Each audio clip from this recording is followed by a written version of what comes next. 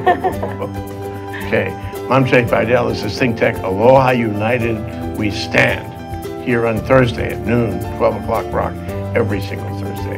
And Aloha United Way, which supports 242 some odd charities in the state of Hawaii, all doing good work, all hand-picked, hand-selected, a careful, reflection of the needs of the community. They send down people like Community Clearinghouse, which is part of Helping Hands Hawaii. Okay, and today we have to my left, Maria Vuong. She's the Community Clearinghouse Warehouse Supervisor, and to her left, James Li, Program Manager. Welcome to the show, you guys. Thank you so much. Thank you for having us. Well, how did you get into Community Clearinghouse and Helping Hands? I mean, did you take a course for it? What? Well, I actually have a pretty personal story with Helping Hands Hawaii. I actually started off as a case manager quite some time ago, but when I started with the agency, after my contract ended, I loved the agency so much that I came back. Wow. When the position was open, while I was still volunteering, of course. But yeah, so. That's a great statement. Yeah. You're dedicated by definition. Yeah, so I mean, it's a great agency to work for, and I mean, we're partners with Aloha United Way, so the agency itself does a lot of great work out in the community. James, how about you? For me, my journey actually also began as a volunteer. So Really? I started volunteering with the agency, looking for a job, and eventually was hired on as a temporary worker, but then slowly, fell in love with the work, fell in love with the people. So Okay. definitely, I think as a company, we share a passion in serving our community, of course, but also working with people. Okay, I'm really impressed. I really am. It's dedication. So you said passion for serving community. How exactly do you serve the community? Well, as an agency, Helping Hands Hawaii, we serve the community in many different ways. Specifically in the Community Clearinghouse, we provide material goods. There are other programs that operate out of the clearinghouse, of course, that provides different aspects of assistance. But I think the overall idea is to provide families and those who are struggling, whether they be individuals or elderly or family with children, with resources so that they might continue on their path to achieve self-sufficiency and prosperity. So that says that they do not have self-sufficiency at the moment you first have contact with them. They are disadvantaged in some way. Sure. And you're going to provide them, quote, material goods, I want to explore that, to help them on their path to self-sufficiency. Yep. How do you do that? Well, through, as any nonprofit will tell you, community collaboration is a huge aspect of our work. So we work with a network of providers that we regularly connect with that identifies these families that are already doing such good works in the community in many different areas. And they identify these families and they provide us with a referral to come through the warehouse. Many of our different programs that provide different types of services in the way of housing and rental utility assistance, in the way of providing behavioral health services, are all interconnected within the agency so that we may identify these families and assist them in a holistic manner. So you are the manager, the program manager of Community Clearinghouse or Helping Hands? Tell me the hierarchy of it. So Helping Hands Hawaii is our agency. Community Clearinghouse is one of our programs, specifically in the Human Services Division. Okay. Under Helping Hands Hawaii, we also have a Behavioral Health Division, which we provide specialized services in the way of mental health. Also, we have a bilingual access line, which provide language access and services. Oh, interesting. So you control other programs aside from this one with the Sure. Community Clearinghouse. Okay, let's turn to you, Maria. Maria, you're in the hard goods department. You're a warehouse manager. I have this vision. I have this vision of Amazon warehouse, and it goes on for miles. What is it like, the warehouse? You're actually pretty close. If you walk into our location on Nimitz there and you walk into the warehouse, it is literally high tin roofs, high ceiling. We've got roll-up doors, and you'll see the items donated to us by members of the community. So you'll see clothes, you'll see furniture, beds, dressers, chairs. We also have a small food pantry, and on a day-to-day basis, you can see the hustle and bustle of the warehouse, from donors dropping off donated items to clients coming in to checking in for their appointments as well. Wow, that's pretty interesting. Yeah. So the warehouse is filled with donated items. That's what it amounts to, Yes. including some food. Yes. Yeah. Yes. And the hustle and bustle is the people coming to deliver those items. Yes. But do you also deliver those items? You have a staff that deliver those items to the people who need them. Unfortunately, we have limited resources. So what we do provide, however, is a pickup service for our donors where we can go out and pick up donated items. In the case of delivery of goods, we actually recently partnered with Halimaliola, who helps Housing First clients move into units. So in that capacity, we do offer the drop-off of the donated items. We find that a lot of our clients, their struggle with coming into the warehouse for services is the delivery component. Yeah. Many of these families are low income, very limited. Homeless, and so therefore they don't have the means to transport a lot of these items. Many families who are able to bring in vehicles are families who have relatives or friends who perhaps has a truck who help them, but the majority of the time the difficulty lies with the delivery of the goods. So how do you, well, two questions, by the way, I'm curious about warehouse, because warehouse says to me, it says tech. You can't organize a warehouse without tech. What kind of tech do you have to organize the warehouse? So currently right now, a lot of our technology that we hope to install are things such as like POS systems, point of sale systems to help us inventory, categorize. You can tell me what's in the warehouse right now. Right now, we don't have that. Inventory kind of thing. I can give you general categories at the moment in terms of the items that we receive. However, in terms of actual details, in terms of amounts, quality, things of that nature when it came in, I can't give you exact details of those quite yet. Is that something you're looking to do? Yes, we definitely are looking to improve that system.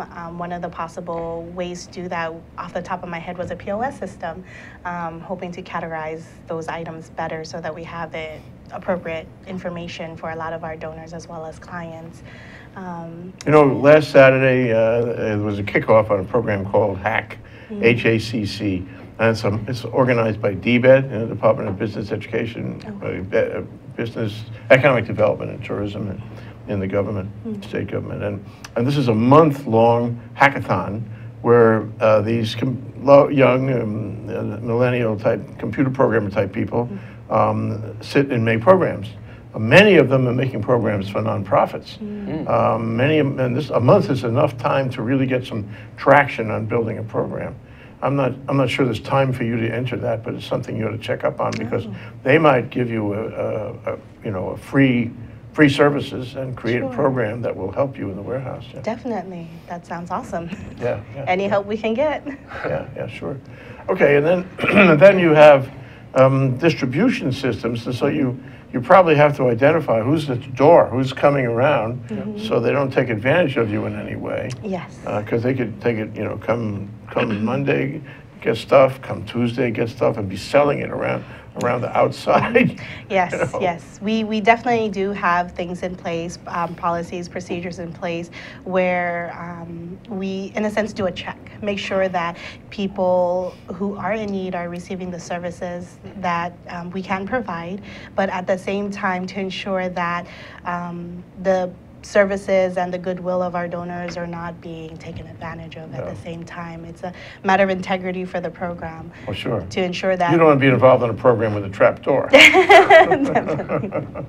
Definitely not. Yeah. So goodwill, you use the word goodwill, and it reminds me of Goodwill Industries. Goodwill Industries says, put your stuff on the street, we'll pick it up and take it down and give it to the right people. Yes. So this is kind of like that, right? Similar, very similar system. Except we don't sell our items. Our items go back to our clients entirely free of charge, and so we really depend on our partners to appropriately check their clients. We do a verification process on our side to ensure that the clients do qualify according to the federal poverty guidelines and any other things that they have to abide by that before they come in for the actual appointment. Now, if I wanted to make a donation to this Community Clearinghouse division, so to speak, of helping hands, how would I do that? I would take my stuff that I don't need, where I think that might be useful for somebody else, and I would put it in my car, I guess, and I would drive it down to your warehouse on Nimitz. Yes. Nimitz on Staten Island Road, yeah? Yes. and I would say, Maria, I'm here. How would that work?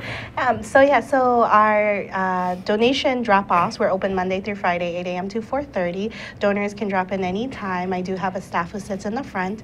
Her name is Pua. She'll be able to help you and check you in, give as much assistance as she can. And then if the donor yourself require a donation receipt, we do have that in the front for you to fill out as well. Okay, that's really valuable. What's your website so people can look this up? Sure, www.helpinghandshawaii.org. Okay, excellent. And your phone, can I call too and check up? Sure. You can actually call anytime at 440-3800. And actually, with that number, you can also call to arrange the donation pickup. So if the donor has bulky items, furniture, beds, things like that, we can try to accommodate by doing the pickup for the donor. This includes everything then? Furniture? I mean, Yes. my goodness, it's anything in the world. Do you ever say no? Do you ever say, please not? Don't do that? Yes. Unfortunately, there are certain items that we aren't able to take, whether mainly due to safety reasons, we aren't equipped with the staff to appropriately assess the condition of these items. Things such as car seats, medical equipment, things that potentially our demographic might not need, such as pianos. Most of our families are doesn't seem right. Most of our families are moving into small units, or they're needing very basic items. For example, beds. The highest demand item that I get constantly are beds. Because they have no money, they're moving in, there's no place to sleep, they don't have any furniture. A bed would really be helpful. Yes, the level of requests for beds, to the point where I'm constantly calling to see who out there has beds. Anyone beds. The clients calling in saying, my children are on the floor, I need to get in, can we get a bed? I can't keep the beds on the floor, quick stocked, enough for the clients who come in on a day-to-day basis. Now, some of your clients come in, they don't know exactly what they need. They can't match things up because they don't know exactly what's in this warehouse, and they don't even know what they actually need. So do you talk to them? Do you say, let's see your circumstances and see if we can match up what we think you might need with what we have here as you go through that? Definitely. So the first part of contact is with their own case manager, so that the case manager can assess what it is that they need. When they come into us, I always tell them, when we check them in, they have about a half an hour or so to shop. We leave them alone. So let them walk around. Yeah, let them walk around, see what's out there. Shopping cart and all. Is that right? Yeah, give them the dignity. Sound like Costco. The dignity to pretty much choose their own items, and people don't question you. It's what you like, go for it. You've already done the proper process. But it's at the checkout, so to speak. Yes. I know it's not really a checkout. Sure. Do you ever say, do you really need that? Are you overstocking here? We do. And as I mentioned earlier, we do have a policy in place, and the staff is awesome about being mindful of what the clients take and making sure that it matches up to what is, it's reflective of what's on the application. That's Maria Vuong. She's with Community Clearinghouse, part of Helping Hands. And James Li is here with us. He's a program manager for that program. We're going to take a short break. We're going to come back. We're going to talk to James about where this all fits, in the landscape of nonprofits and charitable organizations in Hawaii. Hey, how you doing? Welcome to Hibachi Talk. My name's Andrew Lanning. I'm your co-host. And we have a nice program here every Friday at 1 o'clock on ThinkTech Studios, where we talk about technology and we have a little bit of fun with it. So join us if you can. Thanks. Aloha. Hello, I'm Crystal from Quack Talk. I've got a new show here. You've got to tune in. Check out my topics on sensitive, provocative female issues. So Tuesday mornings, 10 o'clock. Don't miss it. It's going to be fun and dangerous. Hi, I'm Kili'i Akina, president of the Grassroots Institute.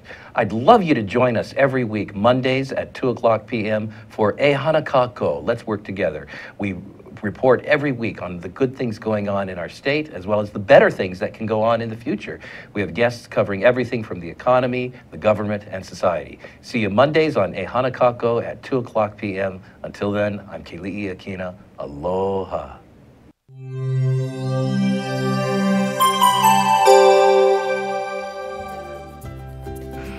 Bingo, we're back. We're back with Maria Vuong and James Li of Community Clearinghouse, part of Helping Hands. So during the break, that's why we do these breaks, we regroup we had a discussion about exactly where is the warehouse. It's like, it sounds like a game or something. Where is the warehouse? So maybe we didn't describe it accurately before. Where is the warehouse? How do you get there? Oh, sure.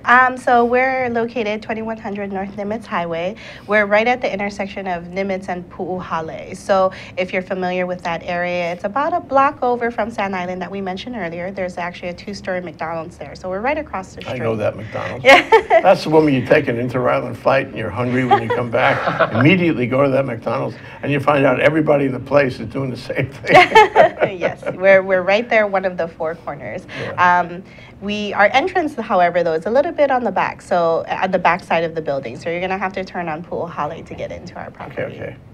All right, James, let's focus on you. Okay. Let's look at the larger picture. First, what kind of other programs do you operate at Helping Hands? Myself, personally. So I am a program manager in the Human Services Division. So primarily, the Human Services Division assists with basic needs, what we consider basic needs. So Community Clearinghouse, of course, provides material goods. I also manage the SNAP Community Outreach Program, which is an outreach program for public benefit specifically. That's for the one SNAP. I had heard of. I think that's well known, yeah. Yeah, so we do, outreach work for people who are potentially eligible for SNAP, people who may be facing access barriers for one reason and another, whether it's the language barrier or because you're disabled and you lack mobility, you're unable to seek the benefit. So we, trying to bridge that gap in providing that service for people. You say snacks, that's a carefully... SNAP. Oh, SNAP. Yeah, SNAP. What's a SNAP? SNAP, SNAP, is an acronym for Supplemental Nutrition Assistance Program, which is a newer term for food That's stamps. more important than a snack. Well, you can get snacks with SNAP. Okay. Now, what about the comparison with Meals on Wheels? Is there still a Meals on Wheels? Well, Meals on Wheels provides actual meals, hot meals that are delivered to the families and individuals. Yeah. SNAP is a benefit. It's a federal benefit. It's another word for food stamps. Basically, it's issued to the individual or family that they can, go and do grocery shopping themselves. It's a fund that gets recharged every month where you can utilize to buy groceries and unprepared food. Okay, so you're not having inventory of food. No, no. This is at Safeway. Yeah. Right. So we are assisting with the acquisition and maintenance of the benefit. So many an administrative task. Right. Because we find that in doing outreach, a lot of the time people are aware that the program exists and know that the resources out there, but they either have difficulty accessing the resources or they're not able to stay on it for very long because of access barriers like mobility, not having a point of contact for our transient population. Physically can't get down and use the food stamps. Exactly, and that's a real difficulty. And to bigger issues of being in areas where there lack access points. There's no places where you can. So how do you help get them? We want to provide folks with the most updated information about who qualifies and who doesn't, actually assist in the application process in providing assistance and information about most recent changes about the program, providing our transient population a consistent point of contact. Is that homeless? Homeless population who don't have typically a consistent point of contact. You may lose your phone today and have a contact number the other day, or don't have a regular place to receive mail. We try to meet the community at their location, at their environment, and this includes... You get out and go and talk to them. Exactly, and this includes forming community partnerships, agencies that operate drop-in center, food pantries, actually being at those locations and meeting the community. Yeah. Oh, that's very important. So, but essentially it's a federal program, you're administering a federal program. And does the state get involved in this? Does the state support this program too? Right. So to clarify it, SNAP is a federally funded benefit, but it's operated on the state level by the Department of Human Services. Okay. So we are contracted from the Department of Human Services to conduct outreach activities. Okay. How important is that in the larger picture of Helping Hands? It sounds like it's a really important thing because it's where people eat. Yep. And eating, as I last understood it, eating was really important. Absolutely. And it really is a piece of a bigger puzzle, right? So food resources, material goods, financial resources, all plays into the big picture of helping an individual and a family to achieve self-sufficiency. Yeah. Now, So- this is the implication you're giving is that somebody's down and out, somebody's homeless. I mean, maybe it's the same thing these days, and you're going to help them achieve self-sufficiency. So, and self-sufficiency, I take it, is to have a place, have a bed. Beds Sure. are important too, you know, and you know, otherwise get on your feet, become self-sufficient. Maybe a job, 2 jobs are good. Absolutely. So you help in all of this continuum, all of these elements, to get them from the street, from being, you know, down and out, to a more ordinary life. Yeah. Yep. So what other functions do you perform in this way? Well, really, as you said, Jay, is a part of a larger continuum. And achieving self-sufficiency, while that being the end goal, we may not necessarily see it a lot of the time in providing that services. And that really speaks to the importance, once again, to the community collaborations. Whatever we are not able to do, we make sure that we help individuals be aware of and get to agencies that are able to provide that type of services. So you can refer them out. Absolutely. If you find they need something on the road to self-sufficiency that you don't have, then you're going to refer them to another agency. Absolutely. And that's the collaboration you're talking about. Yep. You know, it's kind of a blur, but every single week we talk to some of the charities who are associated in some way, some more than others, you know, with the Aloha United Way. And it's a blur because a lot of them are really dedicated to the same thing. And I'd like your thoughts about that. I mean, is it working efficiently? Is this the way the charitable community has to work, where everybody sort of takes a whack at the same problem and they talk to each other and they see if they can coordinate, but in fact, you have agency dedicated to, you know, helping the same people in the same way, but different somehow. How does that work? Well, I think it's definitely a work in progress, but it's definitely a place that we want to get to, is when everybody can come together and work together, as opposed to, you know, being territorial and That's being what competitive. we need to avoid, yeah. Right, right. But, you know, preserving the understanding that you are always going to have agencies that are specialized, you know, in the work that they do. And we want that. We want people to be good at what they do. But at the same time, we need to recognize the importance of coming together and sharing resources, especially in the nonprofit industry, where, you know, managing limited resources is kind of an ongoing and constant challenge. Yeah. So we want to get everybody into the mindset of doing that. And I think, you know, over the years, we're not quite where we want to be, but we are making... In terms of what? In terms of getting everybody on the same page and you know, the whole collaborative mindset. But I think, you know, indications is that we have made some great strides, you know, with Aloha United Way bringing agencies together, with, you know, groups like Partners in Care that are bringing agencies together to work on issues of homelessness. So there are more and more, you know, community collaboratives and that are coming up. Yeah, I'm really happy that you're sensitive to these issues. What do you do, James, if you find, for example, that another agency with which, you know, may or may not collaborate with is doing pretty much the same? Is there an MO on how you deal with that? Do you call up and say, look, you're doing the same thing we're doing. Can't we collaborate and avoid duplication of effort? Does that happen? Absolutely, and that is inherent to our, you know, procurement process. That when we seek, you know, projects or funds to fill areas of need, that is obviously the first thing that we look at as an agency, is whether or not there is a need.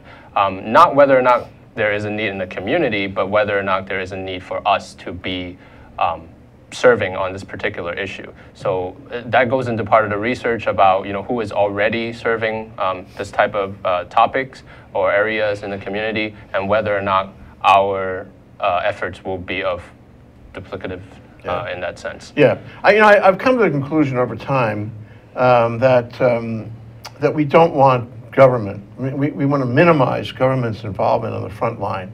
You know, we want Maria running that warehouse. We do not want the government running that warehouse. It'll be a lot better if Maria is running the warehouse than if government is running the warehouse. You know, it's just the operators, the ones at the front end, the ones that have the actual contact with the beneficiaries of these organizations. They got to be nonprofits. They got to be dedicated like you are. So that, you know, to me, that's just something I've learned, my own ethic on the matter.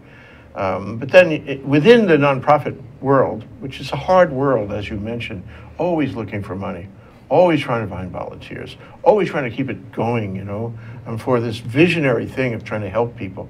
This is not easy, and I commend you both on being involved in that industry. It's really important. It's important in Hawaii for sure. But there's a breakdown of two levels. One are the operators who run the warehouses and actually deal with people, and the other are the administrators who keep it all together, who do the collaboration, right? Who create the priorities, who raise the money. And it sounds like you're in that level of activity, and there are many of you. And I guess the question I'd put to you is, who is leading that? Should we have government leading that? Nah. What do we do to keep everything coordinated? I think every party has to be involved, definitely from the community, but definitely, you know, funders, government entities, as you mentioned.